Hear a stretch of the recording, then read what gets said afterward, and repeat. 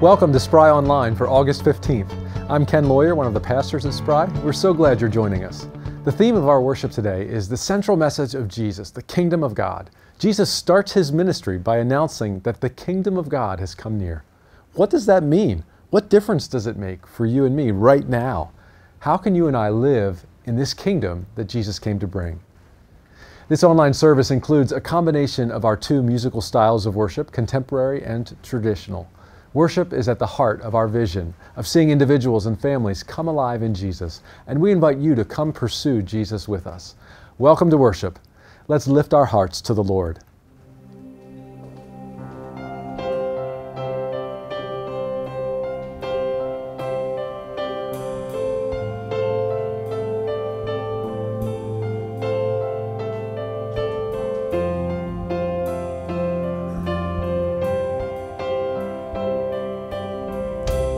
Hope is built on nothing less than Jesus' blood and righteousness. I dare not trust the sweetest frame, but wholly trust in Jesus' name. My hope is built on nothing less. My hope is built on nothing less than Jesus' blood and righteousness. I dare not trust the sweetest frame, but wholly trust in Jesus' name. Christ alone, cornerstone.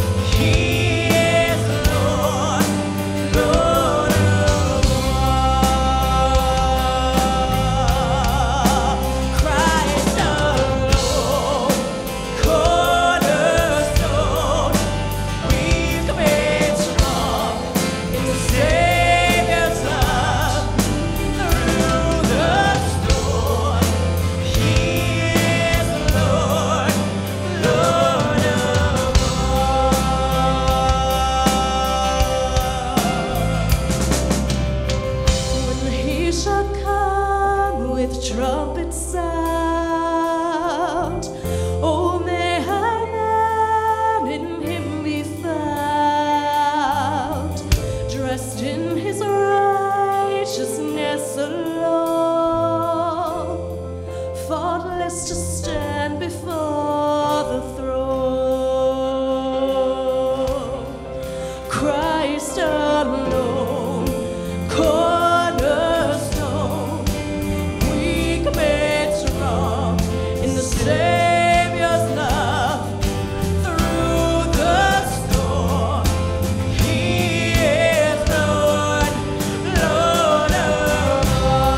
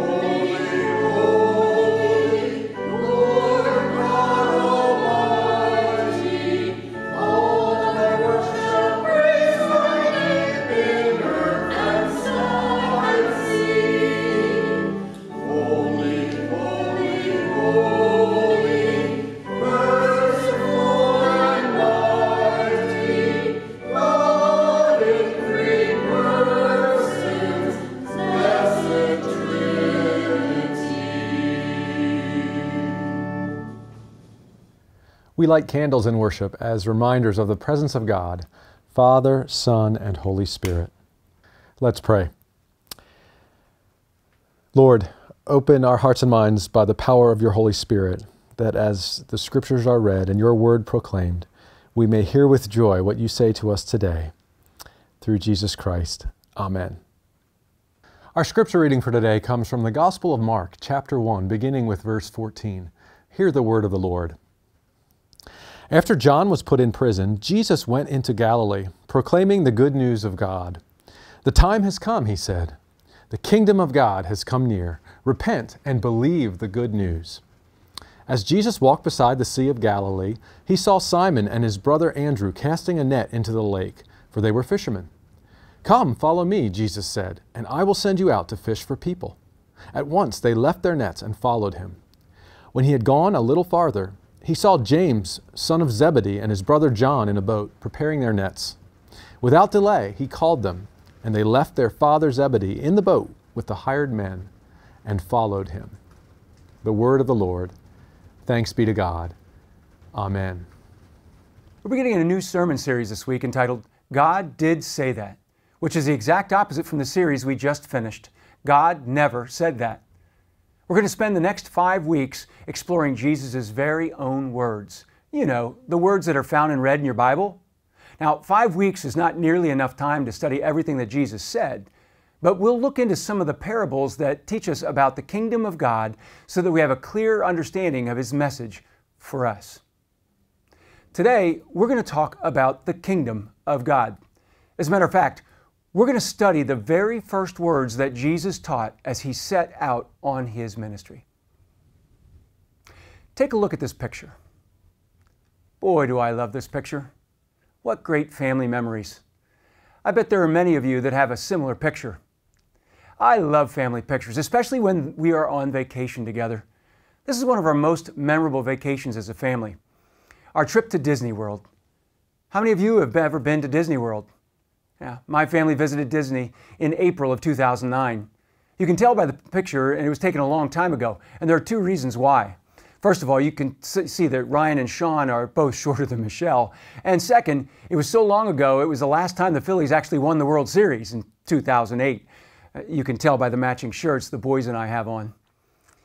We have a lot of great memories from this trip, but we also learned a valuable parenting lesson on this trip. It was the morning we got up and we were going to visit the animal kingdom. Michelle and I planned the whole day. We knew which rides we were going to ride, exhibits we were going to visit, and we even knew when we were going to eat and where we were going to eat. What a great day we had planned. What good prepared parents we were, right? Both Ryan and Sean were absolutely miserable all morning, and we could not understand why. They finally told us that they wanted to just go back to the Polynesian hotel where we were staying and swim in the pool and slide down the volcano slides. Well, how could that be? All these great attractions at Animal Kingdom, and they just wanted to go swimming? Well, we can go swimming back home. Nonsense. They just don't know what good fun is. Good parenting skills, huh? Soon after lunch, we decided to stop fighting the boys and just go back and swim in the pool with the volcano slide at our hotel. It turns out that the rest of the day was great, and we had a blast going down the volcano slide time and time again. Lesson learned. Sometimes the best things in life are already right in front of us, already among us. It turns out we didn't even have to leave the hotel to make a lasting memory. Perhaps the most famous kingdom on planet Earth is the Magic Kingdom in Disney World. As my picture says, Disney World, where dreams come true. Now, can you imagine if the whole world was the Magic Kingdom? Now, how fun would that be, right? Endless days of unlimited good food, parades, exciting rides and activities. And if you've ever been there, Disney hospitality is second to none. Not a care in the world. The stress, anxiety, and problems of everyday life are seemingly swept away. The Magic Kingdom wraps you up in a world of make-believe, and it really feels good. I know that my family enjoyed the experience, and there are many people that go back time and time again just to experience all the joys that only the home of Mickey Mouse can provide. However, there'd be a few problems with a world like that. Most of the world cannot afford it. Even if you have the money to go, once you run out of money, the experience ends. There's a boundary. The magic only happens when you are in the Magic Kingdom. Step off the property and the experience ends. The Magic Kingdom has no king. Now, it does have Mickey Mouse, but he's more of a mascot, not a king. There's a difference. Let me tell you about another kingdom. Unlike the Magic Kingdom, this kingdom is real. Unlike the Magic Kingdom, the cost of this kingdom has been paid in full. Unlike the Magic Kingdom, this kingdom can be experienced anywhere and at any time. There are no boundaries. It comes to you. Unlike the Magic Kingdom, this kingdom is eternal. And unlike the Magic Kingdom, this kingdom has a king. Who is this king? Many people know Jesus as the Son of God. Many people know that Jesus was born on Christmas, died on Good Friday, rose from the dead on Easter, and ascended to heaven 40 days after Easter. Many people have experienced deliverance from guilt, shame, self-destructive attitudes and habits when turning their life over to Jesus. Many people have had a born-again experience. Their hearts, their minds, their personality, and perspectives have been totally transformed to a wholesome life. Many people have allowed the Holy Spirit of Jesus to nurture their character, to develop their spiritual gifts, to redirect them from wrong behavior, and to empower them to live a life that is honorable to God and pleasing to the soul. But fewer people acknowledge Jesus as the ruler, the majestic master, the King of all kings. Now, He's not just the king over death, darkness, diseases, and demons. He's the king of the kingdom of God. This is the central theme of Jesus' lessons, stories, miracles, parables, and sermons throughout the New Testament. He doesn't want to just give us deliverance. He wants to be our king. Jesus is the king. Before we dive into the scripture today, I want to give you some background on Mark, the author of the gospel that we're reading. Mark was a traveling partner of Simon Peter, or Peter as we better know him, a disciple of Jesus for about 2 years before our story is written down. Eventually, they ended up in jail together. Peter sensed that he was soon going to be killed by the Emperor Nero, and before that happened, he wanted to share his account of Jesus' ministry one last time. The reason that Peter was asking Mark to write down his story was because Peter was an uneducated man, a fisherman, and he could not read or write. So Mark wrote these stories down as told to him by Peter, so that generations to come would be able to hear the good news of Jesus, to be told from someone who actually spent time with Jesus. Now, I want you to think of our lesson today from the Gospel of Mark, not as just a book of the Bible, and I know it is a book of the Bible, but for our purposes today, I want you to think of it as just two men sitting down across from each other, probably in a prison cell. And Peter was telling his story one last time. This story comes from a man who did not just read this story. He was not just a man repeating a story that he was told. He was a man who actually experienced and saw what Jesus did. Peter was one of the first disciples called by Jesus and is part of today's reading. He was with Jesus from the beginning of his ministry. That Peter lived and actually broke bread with our King only adds to the credibility of Mark's gospel. Now, we focus on Mark chapter 1, verses 14 through 20 today, which begins by telling us, after John was put in prison, Jesus went into Galilee, proclaiming the good news of God. The time has come, he said. The kingdom of God has come near. Repent and believe the good news. Let's take a look at this map. John, or John the Baptist as we know him better, is put into prison down here in the region of Judea, a very long walking distance to the Dead Sea. At this part of the Jordan River, John was captured by Herod and put into prison and was beheaded right about here in the southern part of the Jordan River. Once this happens, Jesus begins to travel north all the way to the northern banks of the Sea of Galilee. All along the way, he's proclaiming the good news of God. Well, that's nothing we haven't heard before, right? The good news of God. But what is the good news that Jesus is proclaiming?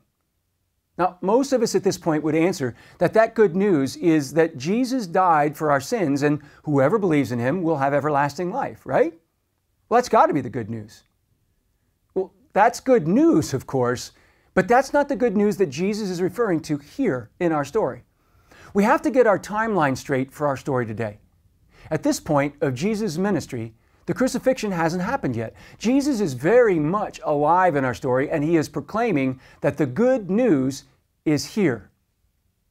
So what is the good news that Jesus is referring to? Let's look at verse 15 again. The time has come, he said. The kingdom of God has come near. Repent and believe the good news. The kingdom of God has come near. The kingdom of God has come near. That and that alone is the good news that Jesus is talking about. If we look at the timing of Jesus' proclamation, we find that this message is sent immediately following his baptism by John the Baptist. Now, John the Baptist was a prophet that was foretold to us from the prophet Isaiah in the Old Testament.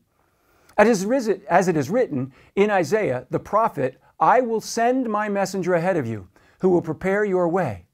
A voice of one calling in the wilderness, prepare the way for the Lord, make straight paths for him. John was sent into the wilderness to do a baptism of repentance for the forgiveness of sins. And this was his message. After me comes the one more powerful than I, the straps of whose sandals I am not worthy to stoop down and untie. I baptize you with water, but he will baptize you with the Holy Spirit. Now that John the Baptist has completed his job of preparing the way, King Herod Antipas puts him to death. The whole way up the Jordan River, Jesus was preaching, the time has come. The kingdom of God has come near. Repent and believe the good news. In other words, Jesus is saying, hello, here I am. I'm the one John was talking about. I'm standing right here, right now. The time has come. I am the good news. The good news of knowing that the kingdom of God is near and is in Jesus requires two things from us. We are to repent and believe the news, the good news. First, that it requires us is to repent. Usually when we hear the word repent, we think of gigantic tents or a town square that somebody's holding up a Bible and yelling into some kind of portable microphone, repent or you will spend eternity burning in the hot flames of hell. In other words, repent and then prepare for the end times. If you don't repent, then you'll be punished. This message is true, but it's usually said in a threatening manner. Jesus is asking us instead to repent by simply turning around or turning our minds around, or we're going to miss it. Jesus does not want to condemn us through division and separation. He's not threatening us with punishment to believe in him. He wants to unite us with his message of love through repentance. Again, Jesus is saying, I'm standing right in front of you. I am right here. He's speaking with authority. He is the King, and he wants us to turn in the direction of a brand new kingdom. A kingdom that stands our traditional knowledge of a kingdom upside down. He's talking about a kingdom where the king uses his power and authority to serve the people of his kingdom, not to be served by his people. In Matthew 20, just as the Son of Man did not come to be served, but to serve, and to give his life as a ransom for many. The second requirement is to believe. He simply wants you to submit yourself fully to hear God's kingdom, which is near. The kingdom is near because Jesus is among us. All are welcome here. The invitation is for everyone. Now, one day, Jesus was walking beside the Sea of Galilee. He started to recruit his disciples. He saw Simon and his brother Andrew casting a net into the lake because they were fishermen. "Come, follow me," Jesus said, "and I will send you out to fish for people." At once they left their nets and followed him. Not too much farther along the shore, Jesus saw James and his brother John in a boat, preparing their nets. Without delay, he called them, and they left their father Zebedee in the boat with the hired men and followed him. Repent and believe. Simon, Peter, Andrew, James, and John are all immediately turned their lives in a new direction because they submitted themselves to the King of Kings who was standing right in front of them. They didn't know who he was at the time, but they followed him anyway because they believed. All of this sounds a little too easy, doesn't it? All Jesus did was simply say, "Follow me." Boy, Jesus is one great recruiter. I mean, if James Franklin could recruit football players to Penn State like that, we would be saying Ohio State who instead of Ohio State you. Jesus was not recruiting 4- and 5-star people to join his team, at least not by society's measure. These 4 disciples were ordinary people, but Jesus saw something special in them, just like he sees something special in each and every one of us. And just like that, Jesus had 4 disciples following him, and he probably didn't even have to travel the distance of a football field. Now, that's what happens when you're the King of Kings. People want to attend your school. They want to learn more from you. The truth of the matter is that perhaps those 4 disciples had heard about Jesus from others along the shore. Maybe they even heard him preach of the good news. We don't know for sure. What also makes this recruiting class more special is that they came from working class families, from a long line of fishermen. In biblical days, it was the privilege of the wealthy and educated children to get asked to follow a rabbi or teacher and learn from them, not from the uneducated people that could not read or write. People that used their hands to make a living just did not get asked to follow a rabbi. So what did Jesus see in these 4 men? Did he use personality tests like the Enneagram scale to determine their personalities? Well, I can see Jesus right now. Okay, Peter now is a number 6. It makes him very loyal. And I need someone who pairs well with a 6, and I need a number 9. And there's James. He's a peacekeeper. Well, the truth is, we'll never know. But Jesus must have been right, because here we are some 2,000 years later, and we're still talking about Jesus and his disciples. Perhaps this is why these 4 jumped at the chance, because this kingdom is like no other kingdom here on earth. This was an opportunity that they could not pass up. We can use Simon, Peter, Andrew, James, and John's call to join Jesus as a proof that God's kingdom is for everyone and anyone. God loves us all no matter what our gifts are. We are all equal to him. We simply need to repent and believe. Yet these 4 men just left their nets, their fathers, their way of life, and all that they knew and risked everything. No questions asked. At least none that Mark recorded. I don't know about you, but if that were me, and I'm being totally honest here, I think that I would have followed that invitation from Jesus with a bunch of questions like, where are we going? How long will we be gone? What's the weather going to be like? Should I pack a toothbrush? When will we be back? Can I call my wife first? I have many, many more of those questions going through my mind, but you get the idea. You get the idea. My list of questions center around what I need to know before I commit myself to leaving. If you're like me in this case, we're missing the point of being a disciple of Jesus. That's the hard part for most of us. We're pretty good at staying in our comfort zone and holding on to what we have, but not so good at stepping out of that comfort zone and letting go. More often than not, our spiritual growth involves some kind of letting go. We never get anywhere new as long as we're unwilling to leave where we are. We accept Jesus' invitation to follow, not by holding on, but by letting go. Follow me is both the invitation to and the promise of a new life. So what are the nets that entangle us? Is it an addiction that weighs us down? Perhaps a bad relationship that we feel stuck in? Or maybe we have some behaviors that are having a negative impact on our life. Who are the people from whom we seek identity, value, or approval? Do we have a parent, a spouse, or a boss from whom we are constantly seeking approval? What do we need to let go of and leave behind so that we might follow him? The kingdom of God has come near. In Luke 17, it says, "Once, on being asked by the Pharisees when the kingdom of God would come, Jesus replied, 'The coming of the kingdom is not something that can be observed, nor will people say, here it is, or there it is, because the kingdom of God is in your midst.'" Now, from the Message, another form of the Bible, the end of that verse, in verse 21, it says, "Because God's kingdom is already among you." It's already among you. Have any of you ever seen this painting? It's a painting called "The Light of the World," and it was painted by William Holt Minhop. In the picture, it shows Jesus knocking on a very old door that looks like it has not been opened in a while. Weeds have grown tall in front of the door, and vines have grown on the door. Signs of a door that have not been touched for a long while. If you look closely, you'll notice that there's no doorknob on the door in the painting. There is no door handle on the side of the door where Jesus stands.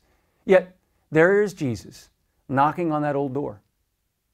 I like to think of that old door as the entrance to a DIY cell, where the walls have been built by the nets, people, and things that we are holding on to because we're afraid to let go. Yet, there's Jesus knocking on the door of the walls built around our heart. Maybe your door is completely closed right now. Maybe your door is open just a crack. It doesn't matter. Jesus won't enter in until he is invited. He is near on the other side of the door. It is us that needs to turn the doorknob and let him in. The decision is ours. Letting go of the things that bind us is hard. Just like Simon, Andrew, James, and John in our story today. Once you open that door, you do not know where you're going, how you will get there, or how long you will be gone. Repent and believe. By opening that door, we're letting go of our old lives and letting Jesus, our King, enter our lives. Are you ready to open that door today? The time has come. The kingdom of God has come near. And remember, unlike the Magic Kingdom of Walt Disney World, this kingdom is real. The cost of this kingdom has been paid in full. This kingdom can be experienced anywhere and at any time. This kingdom is eternal. And this kingdom has a king. Repent and believe the good news. Let us pray. Dear Lord, thank you for the opportunity to worship you. We are humbled by your presence, and we pray that our worship together has been pleasing to you. We recognize that your kingdom has come near to us through your Son, Jesus Christ, that the Holy Spirit is already among us. It is difficult for us to hear your call to us in our lives when we have so many things filling up our minds and our hearts. Help us to listen more closely for you as you stand patiently waiting for us to open the door to our hearts. There are things in our lives that we need to let go of in order to live the life that we have been called to live. A life of service to you and your kingdom. Your kingdom knows no boundaries, has been paid for, is eternal, and is real. Help us to cast our nets to fish for people for the glory of our King, Jesus Christ. To you be all honor, glory, and praise. Amen. Let's continue praying together by reciting the prayer that our King, Jesus Christ, taught us to pray. Our Father, who art in heaven, hallowed be thy name. Thy kingdom come, thy will be done, on earth as it is in heaven. Give us this day our daily bread, and forgive us our sins, as we forgive those who sin against us. And lead us not into temptation, but deliver us from evil. For thine is the kingdom, and the power, and the glory forever. Amen. All right, let's join together and pronounce what we believe in as a united body of Christ. I believe in God, the Father Almighty, creator of heaven and earth. I believe in Jesus Christ, his only Son, our Lord, who was conceived by the Holy Spirit, born of the Virgin Mary, suffered under Pontius Pilate, was crucified, died, and was buried. He descended to the dead. On the third day he rose again. He ascended into heaven is seated at the right hand of the Father and will come again to judge the living and the dead. I believe in the Holy Spirit, the holy universal church, the communion of saints, the forgiveness of sins, the resurrection of the body, and the life everlasting. Amen. Each week in worship, we share about how people are alive at Spry to highlight what God is doing in us and through us. Our church partners with a number of organizations to serve Christ in our community and world. One of these organizations is called Servants. This summer, a team of youth and adults from our church participated in the Home Helps work camps. Along with hundreds of volunteers of all ages, they gave of their time to work on home repair projects for over 50 homeowners in need throughout our area. One homeowner who had lost hope completely was encouraged by her neighbor to find the courage to reach out for help and open her home to volunteers from Servants. These volunteers remodeled her kitchen and bathroom, making her home safe and habitable again. In her moving testimony at the end of the work camp week, she said, "I opened my home to God again after many years. I feel hopeful again."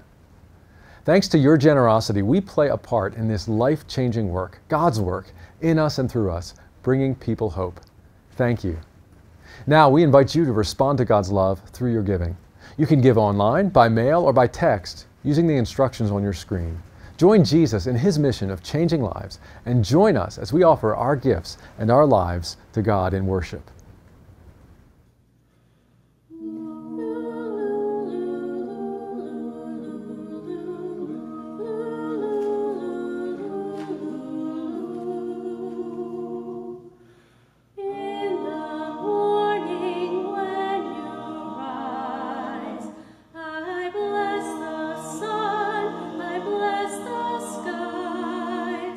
I bless your lips, I bless your